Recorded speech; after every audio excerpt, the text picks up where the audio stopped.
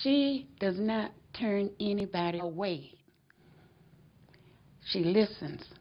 And this is important for a person in power to be able to listen and hear and then try to do something about it. She works just as hard whether you live on the south side or the north side or the east side or the west side. She's a people person.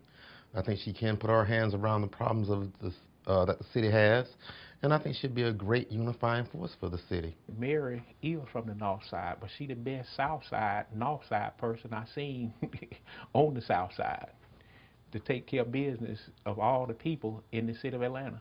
Mary actually does care.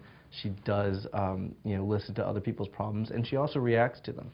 And I don't see that from any other candidate, and that's a big issue. Mary doesn't worry about what district you're in.